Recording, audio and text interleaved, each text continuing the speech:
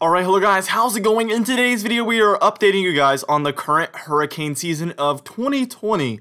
Now, before we get started with this video though, I would ask that you do subscribe if you do like weather-related content, and also make sure to share this video with your friends, family, and social media. I would also ask that you check out our very exciting Patreon page where we just updated a little bit of the winter forecast. Actually, we gave a little bit of a guidance outlook for the current sea surface temperatures. You could check out that very exciting post in the pinned comment down below or the description down below if you become a patron today. Also, I'd ask that you join our very exciting Discord server and Facebook group communities. They're also in the same locations. Now, for today's comment of the day, I want to know, what letter do you think we will end on as far as tropical storm named storms? Let me know in the comments down below, and I'll be picking one of those for tomorrow's video. Now let's get into this video, and we're taking a look at all of our storms so far. And this is important because it kind of shows us the trends so far this year, and as you can see, actually the southeast coast has been the most active so far this year. I don't think that'll continue because that's almost never the case as far as being the most active area in the entire United States. Outside of that, the main development region, we do see a lot of activity coming from the more southern regions there of our Atlantic Ocean and kind of creeping in through the southern Caribbean like we saw Gonzalo do, and also Isaias. So both of those storms took that same track pretty close together. We've seen the Gulf be a little bit active. We've seen 3 storms so far. But I expect that both of those areas are going to become a lot more active as we move on, obviously. Now, what we're going to do is we're going to move on and we're going to take a look at kind of a graph that's also going to show us all of our storms so far this year. And then we're going to start talking about our sea surface temperatures and how they've developed since the last time I've updated you guys on this. So here's a graph with all of our storms so far. As you can see, we've had Arthur and Bertha there in the month of May. So already kind of off to an early start, having 2 May tropical storms. Some years you go without any May tropical storms. And then we had 2 in the month of June as well, Cristobal and Dolly. So there we have 4 before the start of July, which is already like, I mean, that is craziness right there. You guys probably don't even know if you don't keep up with kind of the typical weather trends. But I mean, this is out of control. Then we had 4 more storms in July, which is, well, actually 5 because Isaias started out in July. So man, by time we were starting out August, we've had 1, 2, 3, 4, 5, 6, 7, 8, 9 tropical storms, named storms, to begin the month of August. And then we've had 2 category 1 hurricanes, absolutely out of control. The peak isn't until early September, so we have all of August, all of September pretty much near peak conditions, and then a lot of October is pretty much supposed to be more active than July is at all.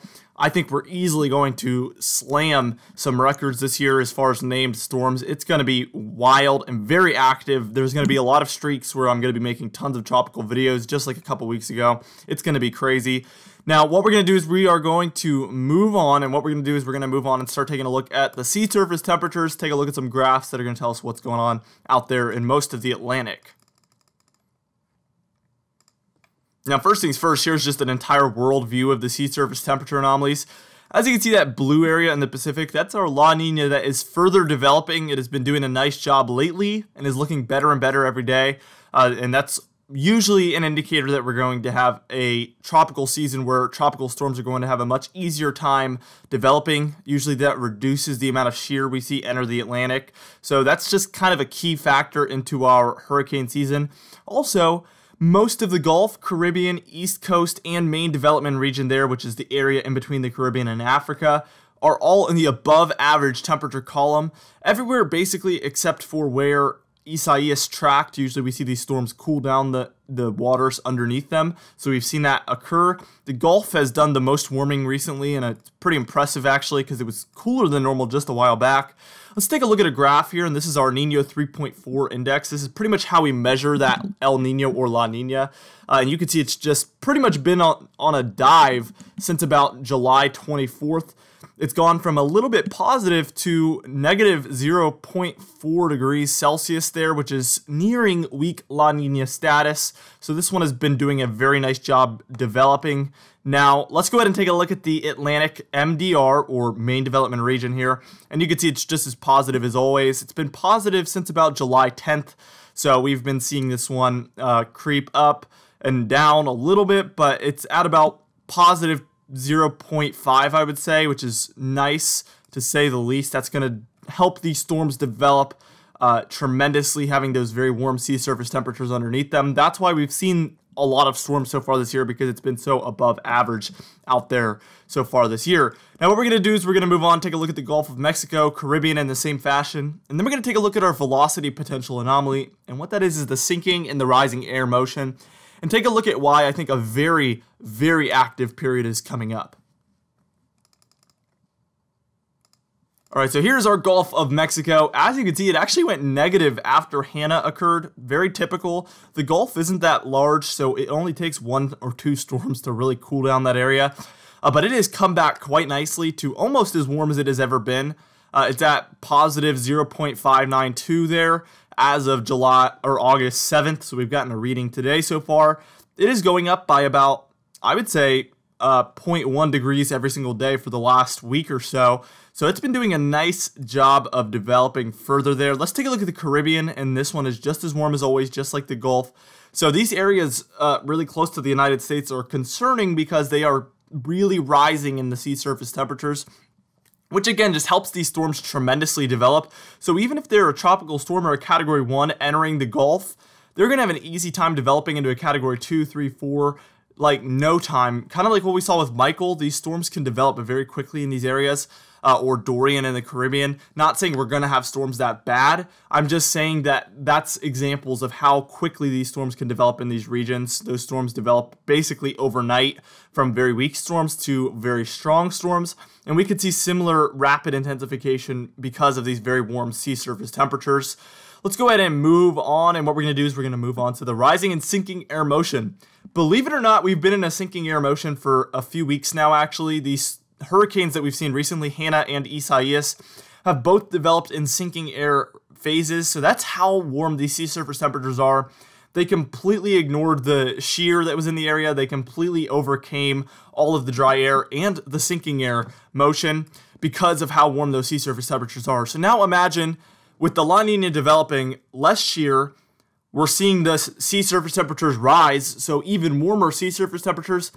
And this is August 7th, we see sinking air, but by the time we're at August 9th, imagine rising air motion in the area as well. All of those things coming together perfectly is going to be terrifying because these storms are going to have nothing that can hold them back. And this is why I think we're going to have a historically active late August, possibly early September, although we can't really see into September yet, very accurately at least. But so far, we're so far into the named storms list that it's not going to take a lot for us to break those records of, as far as named storms. Hurricanes and major hurricanes is a different story because we've only had 2 hurricanes. Lots of other seasons have had much more major hurricanes and hurricanes to this point, including 2005 especially. So I think named storms is going to be, for the most part, the easiest one for us to break a record at this year. Which is good news because they're less damaging storms, but we still get to break a record, which is interesting. Here's by August 14th. Look at that. Rising air motion just blows up into the dark greens. So imagine by mid-August, pretty much some of the most active times in the hurricane season, we have those massively above normal sea surface temperatures. And with the developing La Nina, we're going to have a reduced amount of shear. And then dust is going to play a factor. Are we going to see less dust or more dust? If we see less dust, look out. These storms are going to have absolutely nothing to hold them back, and we're going to expect to see a few hurricanes and possibly some major hurricanes as well during the mid to late August time frame. I am absolutely looking out for this time frame. I have it dated on my calendar. It's going to be extremely active. What we're going to do is we're just going to move on towards August 18th, the 23rd, and then we're going to take a look at our hurricane season outlook, our most recent one. So here's the 18th here, and as you can see, it just stays green. It actually gets greener into the MDR, the main development region. The earlier these storms start developing, the easier time they're going to have developing throughout the entire track into the Gulf, up the East Coast, into Mexico, wherever they go. They're going to have a much easier time developing if they develop earlier on. So these rising air motions creeping towards the east there, towards Africa, is going to just encourage more long-lived storms that start out in the main development region there. These darker greens are especially concerning because that just means easier and easier conditions for these storms to develop. We saw extremely dark greens there for around August 14th through 15th, so I'm really looking out for that time period. It looks extremely active, but still by the 18th, we see some very dark greens. And then by the time we're at August 23rd, so we've seen a solid maybe 9 days here of greens. You can see we still have the greens. We have a little bit of a sinking air motion, a little dot there in a part of the main development region. Don't really know what that is about, but overall, most of the Atlantic is still in a rising air motion. And that's the end of the run, guys. So I have no idea how long this is going to last. I'm guessing at least through the beginning of September, we will still see rising air motion, just because it would only take about a week more. So we're really going to need to watch I would say the 14th, maybe even earlier. I would maybe say the 10th through the 1st of September. August is going to be a very active month, it appears. We already have a 10% chance of development as of today. I just saw that pop up on my phone, although I don't really know how much of a chance that one has of developing. We might need to wait for later invests to show up. But either way, it is going to get extremely active, and I'm going to focus on making other videos in the meantime until we see a tropical disturbance, because I know it might be a long time before we can make something other than a tropical update coming up very, very soon. All right, now here is our hurricane season overall forecast. This is our most recent one. I've showed this multiple times, but just in case any of you haven't seen this, I'm showing it. We see in the main development region, we see that tropical waves will have a much easier time developing. I still feel the same way. In this red area, rapid development could see many storms become major hurricanes in this region. Still feel the same way. The purple or magenta area is a wild card. I still kind of feel the same way, except this seems to be a more active area than I first anticipated. And then we can see for the Gulf of Mexico, near normal development, but most storms could already be major. Although I don't think it'll be near normal development. I think it'll be much above normal development, because at the time I made this map, we had around normal or below normal sea surface temperatures in the Gulf. And now we have far above normal sea surface temperatures in the Gulf. So you can go ahead and extend that red area straight into the Gulf. No need for that pink area. It is going to be pretty much rapid development potential for the Gulf, the Caribbean, maybe even a little bit up the southeast coast, just because of how, I would say, how ripened these conditions are for a storm to just come through. It is really setting up to be a big year. Let's go ahead and look at our numbers forecast, the 2020 forecast. The NOAA has updated their numbers. We've also seen Colorado State University update their numbers. So this is my numbers that I've had since the beginning of the season, and I don't feel a need to change it.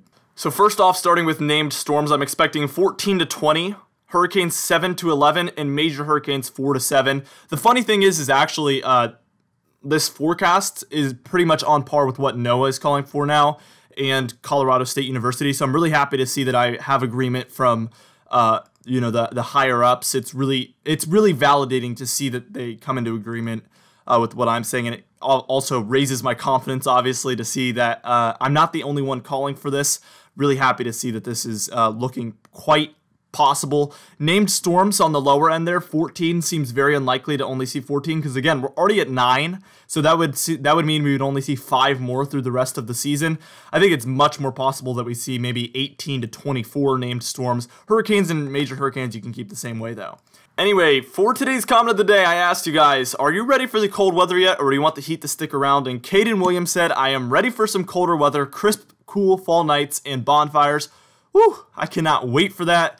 Every single year around August, late August, I start getting really, really excited for fall time ever since I was a kid. And I'm starting to get that feeling again. Almost butterflies. I know it's kind of weird, but that's how I get about the weather. And here for our patron highlight of the day, we've added a few new names. Thank you so much for supporting the channel. And of course, Mark J, our diamond patron. Thank you so much for becoming a diamond patron. If you'd like to be featured on the screen, you can become a silver patron or above. Or if you'd like to become a diamond or platinum patron, you can get a shout out from me at the end of each video, like Mark J. You can check that out in the description or pinned comment down below. Anyway guys, thank you so much for watching this video. Again, be sure to share it with your friends, family, and social media. I will see you guys in the next video.